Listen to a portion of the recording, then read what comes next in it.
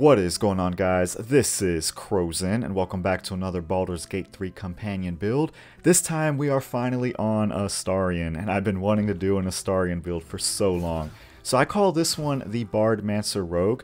It's essentially a swords bard slash thief rogue build, but not in the traditional way.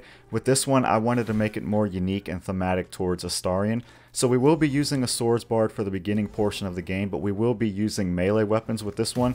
We're also going to add a little bit of necromancy, so we will be able to summon a couple of skellies as well as a fire elemental. And I feel like that really fits Astarion's vibe because he does take interest in the necromancy of Thay. So you have a very unique and interesting way to play Astarion here, and I think you guys are really going to love this build.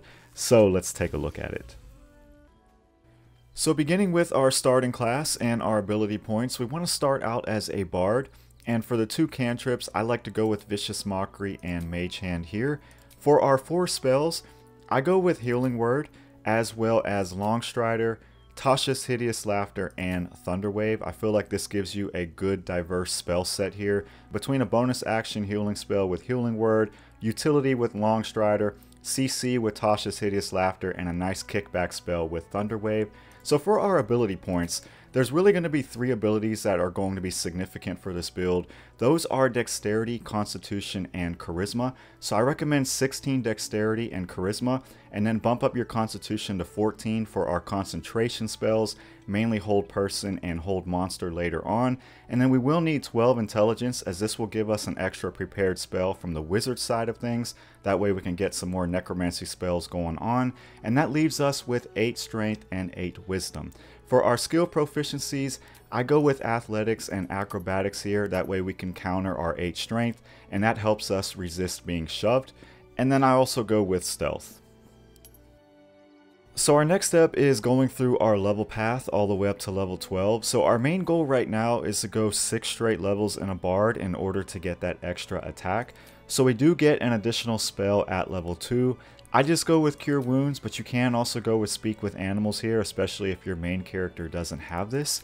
So go ahead and level up, and once we get into level 3, we will get our subclass, which we want to select College of Swords, and we get our fighting style, which you want to go ahead and select the 2-weapon fighting, since we will be dual wielding with this build.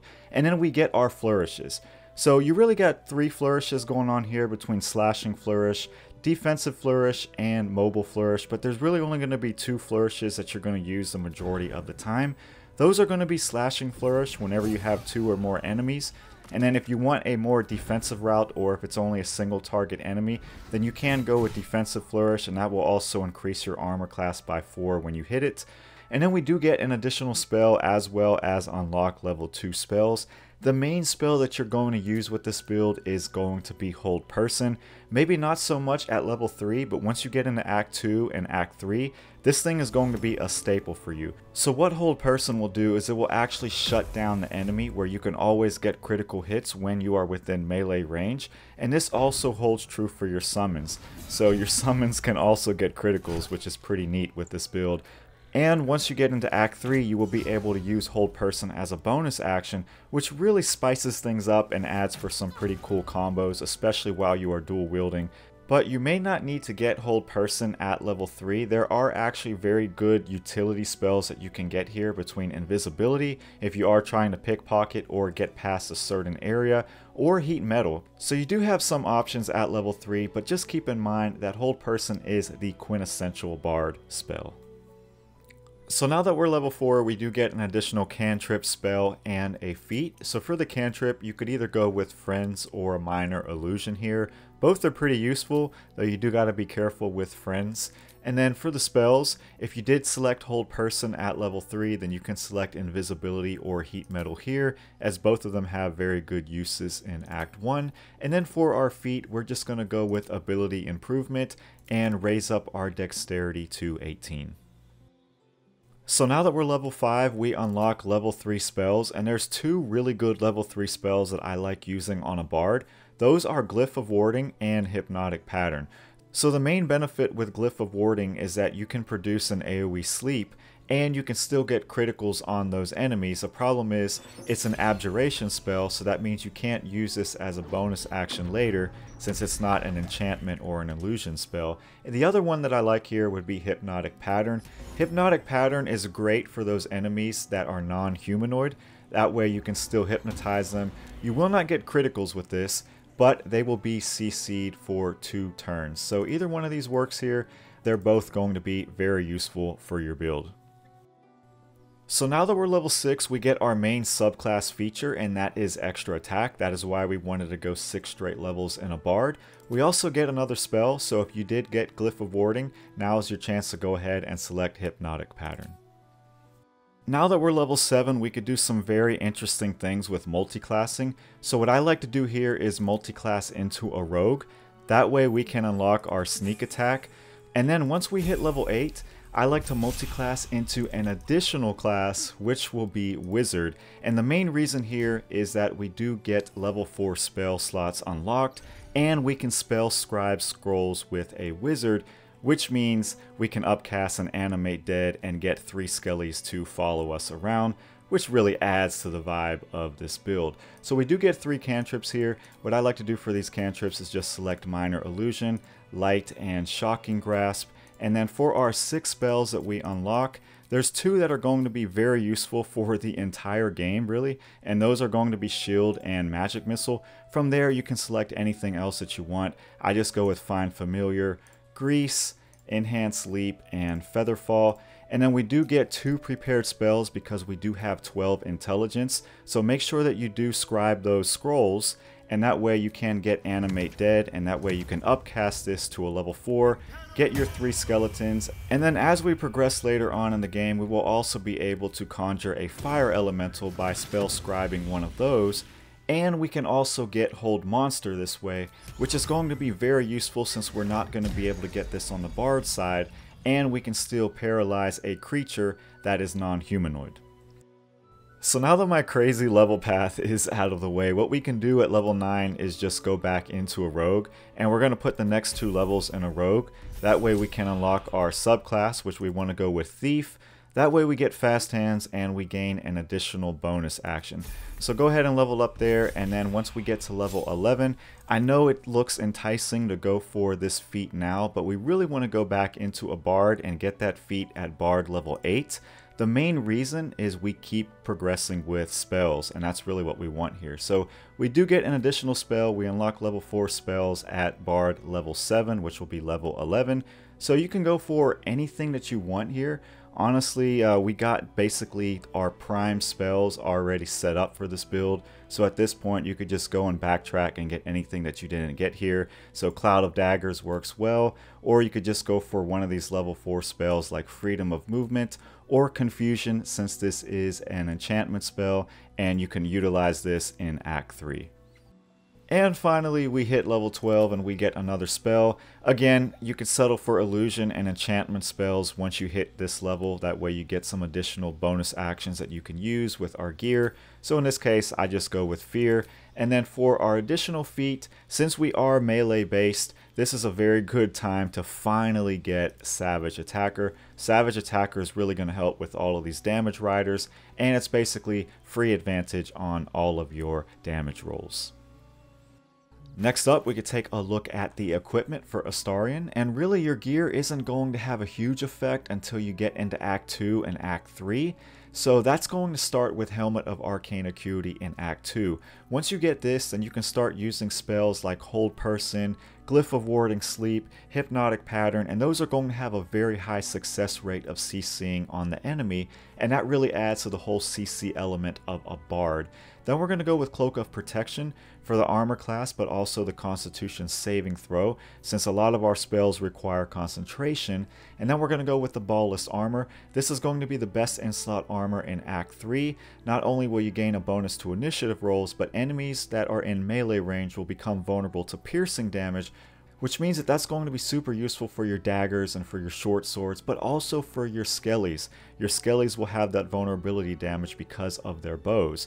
Then we're going to go with Gloves of the Automaton that you get in Act 2. This is mainly for our advantage. I feel like this is the best way to gain advantage with this build because Risky Ring will give you that disadvantage to saving throws, which is very risky, so to speak, because of our concentration spells. So you can go with Risky Ring, but I prefer Gloves of the Automaton.